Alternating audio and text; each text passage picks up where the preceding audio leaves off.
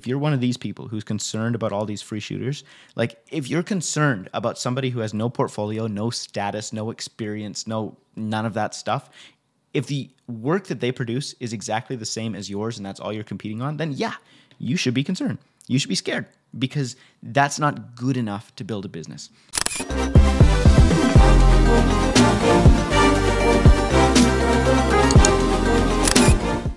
What's up, guys? Ryan here at Signature Edison. Inside of this video, we are unpacking a very, very well-debated topic at this point, which is, should you shoot for free? Yes or no? Now, you got people on both camps. People who say yes, say, yeah, you should be building your portfolio, you should be getting an education, you should be gaining experience, you should be developing your brand, and all these things can happen when you do it for free. So you're not doing it for free, you're actually getting all of these different things. Whereas people who say no say, okay, well, you're hurting the industry. And if you shoot for free, you're known as the person who just shoots for free. So you are low value. You're positioning yourself as just not being worth much. So you're hurting the industry, you're positioning yourself as low value, and you're, I guess, wasting time. So which is it? Yes or no? Well, honestly, I would say the answer would depend, but the answer doesn't depend. The answer is you should be shooting for free, period. Full stop. That's all there is to it. Like, I don't get why people debate this because it's so obvious. When you want an education, if you want to be a doctor, you want to be a lawyer, you want to be a painter, you want to be a plumber, it does not matter. In all of those situations, you're going to pay to learn. Imagine a painter just trying to charge for their work right away. Are they going to just, say, hey, $1,000 for a painting? I have no idea what I'm doing. It's going to look like crap. But about $1,000, you pay me, and then I will slowly gain portfolio, and eventually I'll charge $1 million a painting. No, they're going to find an apprenticeship of some kind. They're going to find a mentor. They're going to go to school, whatever it is. Doctor, lawyer, they're going to pay hundreds of thousands of dollars to learn how to do what they do at a world-class level. And then they're going to go out and do it and get rewarded for the thing that they've learned how to do, okay? Plumbers, same thing. Yeah, they do an apprenticeship. They get paid during the apprenticeship, but they're also taking courses that they pay for, right? So as photographers, it is so silly. As creatives, we're like, no, I must get paid right away, even though my work is just meh, and I don't have any experience, and I don't have any portfolio, but you should trust me with your money. It's silly. It's stupid. It's non-debatable. You need experience. You need portfolio. You need to learn how to work with clients. You need to develop your brand. You need to get good at marketing. You need all of these different things to build and run a successful business, and yet people are like, nope, I should just be able to skip to the end. And I think that's kind of the issue, right? Is everybody wants to be ripped. These are some amazing biceps, by the way. That's what I'm drawing. Everyone wants to be ripped. They want to be in amazing shape, but very few people want to actually do the push-ups. Look at that fitness icon right there. Most people don't want to do the push-ups. Most people just want to skip right ahead. They don't want to go to the gym. They don't want to do the hard work, and they want the result. The bad news is there's no bypassing the work. And honestly, yeah, you could be charging for your work, but it's also going to slow you down. Like, that's the problem in the start, right? You don't have portfolio, you don't have experience, you don't have reviews, you don't have all of these things that make a business work. And so when you say, I'm going to charge, all you're doing is you're just putting molasses inside of your, I don't know, your engine. You're putting molasses in your rocket ship, and so it's going to take a lot longer to get where you're trying to go because very few people are going to trust you off the bat. And the thing is, when I actually talk to my photography friends, right, people who are doing amazing work for amazing brands or people who are doing amazing work in the field of wedding photography or whatever it is, all of these people, every single one, without a doubt, started off shooting for free. I kid you not. Every single one. Why? Because they had no portfolio. Okay, now we've kind of hit that point home, why you should shoot for free, what you get out of it. But let's talk about the other side of the coin, right? The people who say, no, you're hurting the industry. Okay, fair enough. I'll say if everybody charged less and then it's just we're all competing on price, it's a race to the bottom. Yeah, fair enough. That's not helpful. So that's not entirely what's going on here because who buys a free service at the end of the day? Like, who is it who's doing that? People who are shopping for deals. People who don't really value your work. People who just don't have the budget to pay somebody anyways, and so they never would, regardless, right? So think about Gucci. Gucci makes purses, shirts, whatever. They're extremely expensive. So we're talking like 10K for a purse. Now, is Gucci super concerned about Walmart and what they're doing to the industry of purses by selling purses for $30? No, Gucci doesn't care. Why? Because Gucci knows that their purse is a superior product.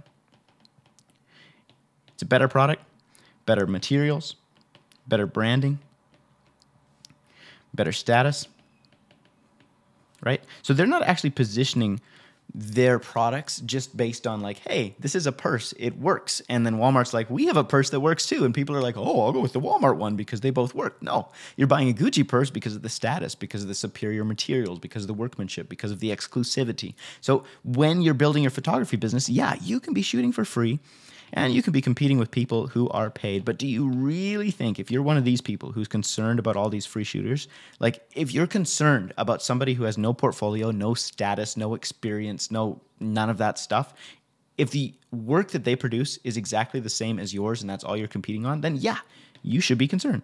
You should be scared because that's not good enough to build a business.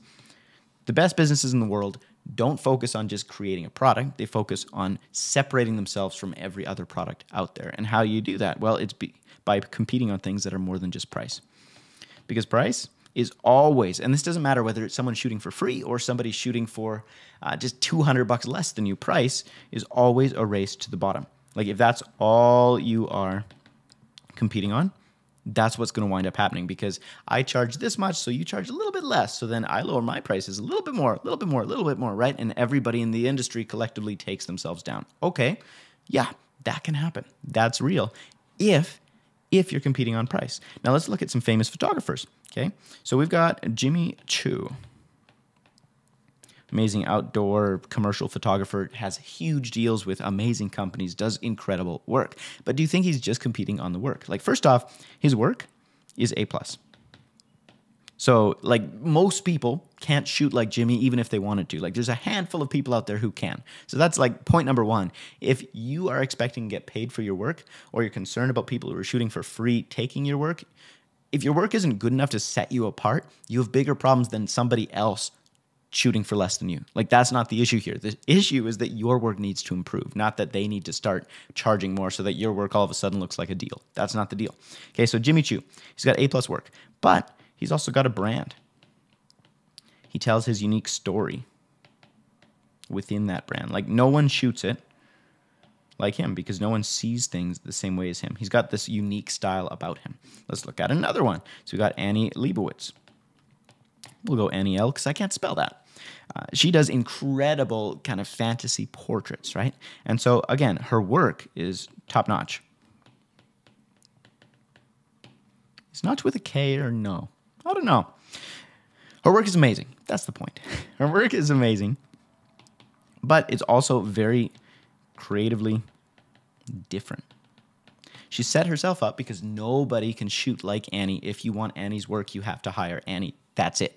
Full stop. There's nobody else that shoots like Annie. There are people who are similar, but no one can pull off Annie Leibovitz the way that Annie Leibovitz can pull it off.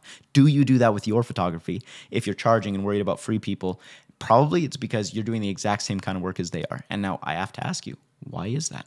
Why are you positioning yourself as just, I do this for this much money and like there's nothing that makes me unique? Not a great business strategy. Not a great marketing strategy. Let's look at one more or two more. We got Ann Getz. She does all those photos with all the little babies in the tub. That's a baby. It's in a tub, and it's happy. Okay. Now, if you want Ann Getz, you have to buy or hire Ann Getz. That's it. Other people started taking photos of babies. Now, here's the interesting part. Other people will always copy you. Copycats are always going to figure out what you're doing if it's working and do the same thing. But the thing is, nobody can shoot it like Ann Getz because she found that first. That was her style. That's what she got known for. That's how she separated herself. And it doesn't matter how many copycats hit the market. She's still going to be book solid because she is the original, the OG, the deal, right? There are lots of car companies. There's only one Ferrari. There's lots of jewelry companies. There's only one Tiffany's.